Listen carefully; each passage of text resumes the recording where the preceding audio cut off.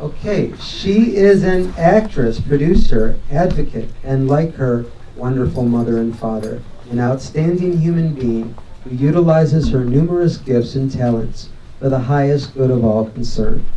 She founded Films That Change the World to showcase movies that raise awareness about important social issues. She is following in the footsteps of her legendary producer-director father, who is known for taking artistic and financial chances by making landmark feature films that deal with controversial issues. In 2011, she premiered the powerful documentary Teach Your Children Well, which addressed the increasing challenge of bullying in schools. Previous selections in her screening series have included The Cove, which exposed the slaughter of dolphins in Japan, Elephants in Man, a litany of tragedy about the suffering of elephants in captivity, and Barbra Streisand's Yentl, which focused attention on women's equality and was used as a springboard to discuss the widespread sexual abuse of women in the Congo.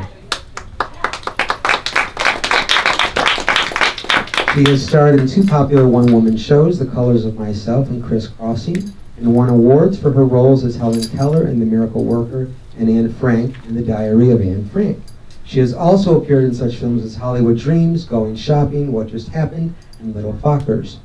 As a musical performer, she is recording Gemstone, an album of Mick Jagger love songs, each as a duet with a different artist who has previously worked with Sir Mick. As a producer, okay, I'll for that. As a producer, she is developing a web series about the making of her album titled My Duet with Mick. She also has performed special tributes twice for the iconic Lily Tomlin and received a standing ovation with a special musical salute to her mentor, Lily, with the original parody, Dear Lily Tomlin. She most recently sang a heartfelt rendition of Bless the Beasts and Children, and for Tomlin when she was honored with the Hope Award from the Petco Foundation. She's received the Compassion Award from the Braveheart Women and sold out her first workshop with Meet the Biz. She's performed a stand-up routine with a Hard Rock Hollywood, at Hard Rock Hollywood to benefit comedy for Caleb, and has been a presenter for LA Comedy Awards twice, a celebrity judge for the LA Music Awards, and was most recently named Entertainer of the Year by the LA Comedy Awards. She has also headlined an award show and galas for such luminaries as Robert De Niro, Joe Pesci, Shirley MacLaine, and is the godchild namesake of screen icon the late Katharine Hepburn. I am so very honored to introduce Katharine Kramer.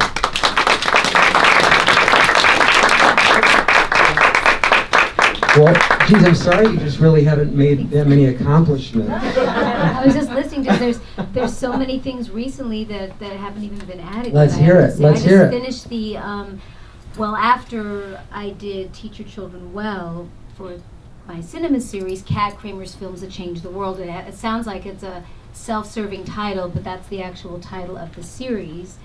I had the 5th anniversary of a film called Fallout, which is a documentary about nuclear holocaust and the making of my father's film On the Beach. And I also did one right after that, the 6th anniversary about Heinrich Himmler, which is a documentary about Himmler. I mean, very heavy but socially conscious, not pro-Himmler. This is all but from his words. I think it was a documentary that it brought a lot of attention to the monster that he was, and I just finished the 7th one back in April called Bhopal, A Prayer for Rain. I don't know if many of you heard of that. It starred Martin Sheen and Misha Barton, and they were both hosting.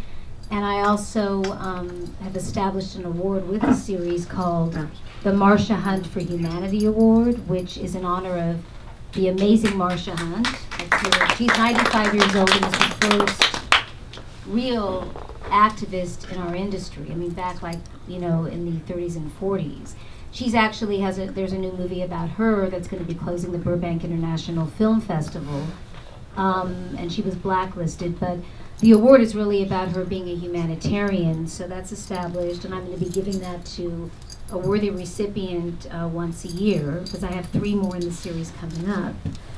And I'm also proud to say I'm on Child of the 70s, which is a web series. I'm one of the stars of season 3. You can check it out. It's on YouTube, blip.tv, Funny or Die. I'm getting ready to shoot season 4. and that's going to be on other platforms like internationally, like 9 different countries. And that's all 70s icons making cameos, and some of them are regular cast members. So Susan Olsen from the Brady Bunch, Bruce Valanche, we've had Jerry Jewell, Donna Pescow, Judy Tenuta, Ted Lange from The Love Boat. I cast both those two because I'm also an associate producer now on the show. And I play multiple characters, kind of inspired by Lily Tomlin. And there's going to be a lot of surprises in season 4. I can't really give those away. But it's a very funny, campy show. You should check it out because it's still building a following. And that's just some of the things I'm working on. Just some of them.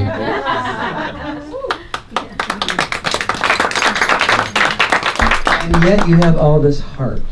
So, I mean, first of all, from my mom. I was going to say, tell us about growing up, you know, in the Kramer household. I mean, what was that like? Well, most people think I grew up in Hollywood. I was born here, but as she was saying, Mom, we moved to Seattle when I was very little, and then New York. So I wasn't really raised in Hollywood, but I've been back long enough to now consider myself a native. I mean, when I first came back, it took a while getting used to it again, because it is very different than New York and Seattle. It just, you know, the culture is very different. And Seattle is very progressive in theater and music, so I was like the child performer up there. I didn't even go to regular school. I went to professional school, and I was starring in all the plays and performing. So I've always been performing since I was like 3 years old. But I can't say that it's been easy breaking in. Even though I'm doing well, I'm still not where I want to be, and I found it to be pros and cons being the daughter of famous parents and having Katharine Hepburn as a godmother. Everybody thinks everything was handed to me. I've had to work for everything, and I'm very selective about what I do, and I can't say that it's been an easy road in that sense. So, you know. But yet at the same time, like, you have made these major decisions to use your public persona for the betterment of, you know, the community, the world community, the local. Where did that come from? Why did you make those decisions? It's a good question, because I've always been socially conscious. It's nothing that anybody drummed into me. I think it's just by osmosis and being raised by, because my dad was a really great dad. I mean, I have a younger sister too. He was always home for dinner at 6. But remember, I was born way after he made most of his big movies, so I didn't even grow up on those sets. I came like at the tail end of that. I always wanted to be in the business. I mean, I guess in that sense, I could say Mickey Rooney's an inspiration because he was always in it. I mean, I was supposedly singing and dancing, and at like a very young age I started doing that. I've always wanted to be a performer and an actress, and like the producing and all that kind of came later. But when I started my cinema series, it kind of created itself, because it was after my father had passed away. It was in 2009, and we established the Stanley Kramer Theater at Sunset Gower Studios, which you mentioned earlier. That was Columbia. That was the home of Guess Who's Coming to Dinner and a lot of his big films. And quite many classic TV shows like The Witch and I, Jimmy G. And I just came up with an idea to, first it was called Cat Kramer's Films That Changed the World. I wanted to screen not his films necessarily, but more modern films that followed in his footsteps, filmmakers that had a voice, movies that were socially conscious that needed to be almost like re-released in a sense, or rediscovered. So Yentl was my first one, because my father and I just loved, we used to watch that, and it was such a great women's equality story, and it's a very serious movie, even though it's a musical. And so I started with that, and I tied that up with the organizations about the women in the Congo, which people were blown away because they wouldn't associate those two things. But in Yentl's case, she was not allowed to study because she was a girl. And in the Congo, if you're a female, you're raped and murdered, and it just showed that we haven't even come that far in different countries. So the whole thing took off. I only had it it was all for women. It was Women's History Month. I had 90 women, because the theater, the Stanley Kramer Theater at that time only had like 91 seats. So 91, I think we had more than that, but it was a very small group, star-studded. And Barbara at that time, she wanted Marilyn Bergman to speak on behalf of the film because she felt the music was such a big part of it, which it is. So for my very first one, we had Marilyn Bergman as the keynote speaker. It was a lot of celebrity support activists, and for the media, invitation only, and it kind of took off after that. I mean, just there was a demand for this. So the next one was The Cove, and that put the screening series through the roof because the film was nominated for an Academy Award, but the Academy voters at that time were very frightened to see the film. It was like the Academy's a different animal than all the other guilds, and there's so much dolphin slaughter. It's only like 3 minutes, but it's it's just hard to watch. They were afraid to see it. So I invited all the voting members that I could. It was like right before the ballots were due. But I also had the filmmakers. They flew in for it. Again, star-studded. I combine red carpet premieres with think tank panels. So you get this kind of like intimate panel, but you also have the red carpet premiere with the media and the celebrities. There's nothing else really like that, and I don't charge admission. Invitation only, almost a return to like salons, but bigger than that. So The Cove really, when they won the Academy Award, they took me with them. We celebrated the Vanity Fair party, and then they shut down the Hump restaurant in Santa Monica a week later.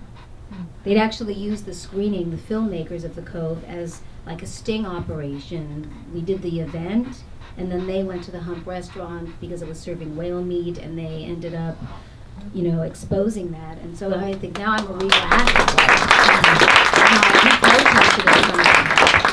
And then I did The Elephants and Man. This is because I'm a big elephant advocate, and that was really the first thing I did with Lily Tomlin. I mean, she is important to me as a performer, but it was her activism that we first bonded on. And she's a big elephant advocate, and we presented this film that shows the cruelty to elephants in the zoos and circuses.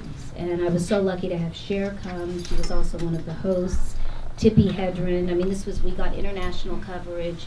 So I saw, this is my third one. This is obviously something that I meant to continue doing, and I felt that my father was watching over me and still is on each one that I do. They're all thematic. I get the right celebrity host. The films that I use as the tool to expose the issues are like the right films of the moment. I mean, there could be 5 movies on or 10 movies on one subject, but I managed to, find that film that's going to expose these issues the most, just like my dad did, only it's through new filmmakers and mostly documentaries. I've been primarily... Which are becoming more popular than ever. Because they really expose the issues.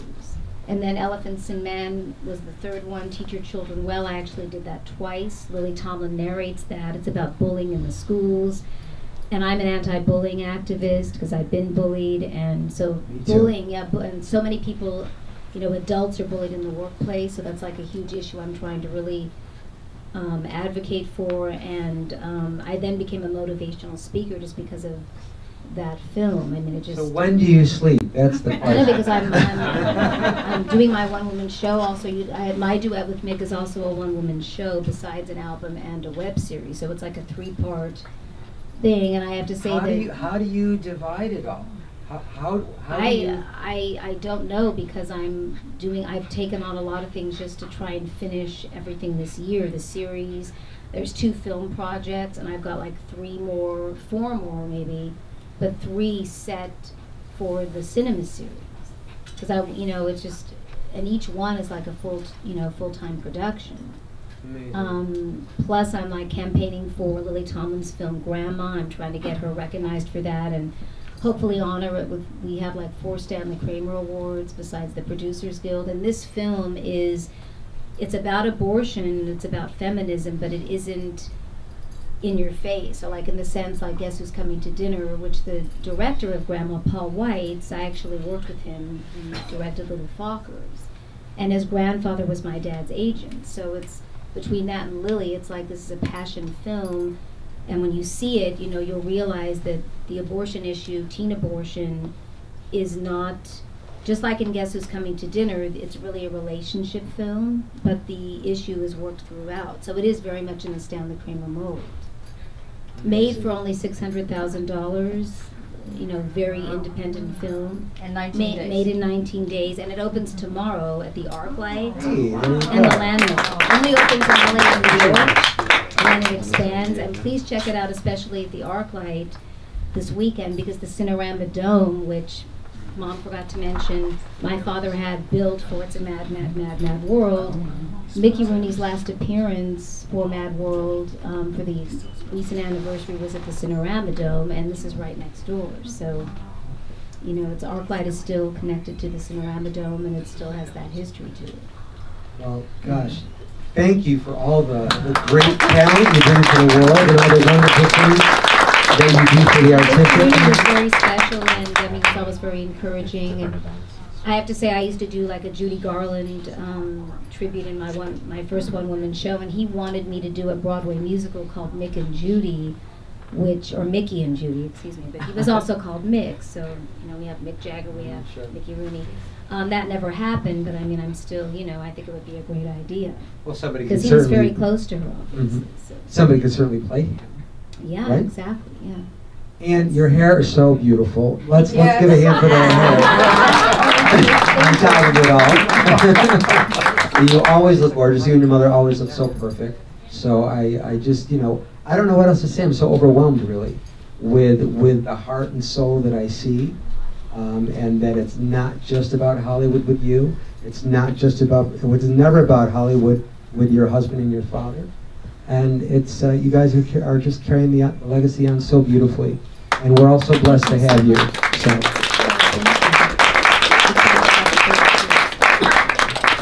nice big hand, please. Thank you.